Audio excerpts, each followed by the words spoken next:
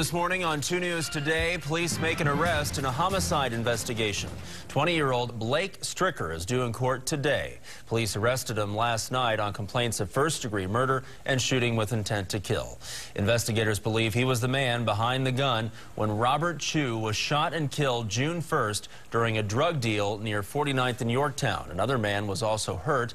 Police say the men were in Stricker's truck when they got into an argument and the shooting happened. Stricker is jailed without bond.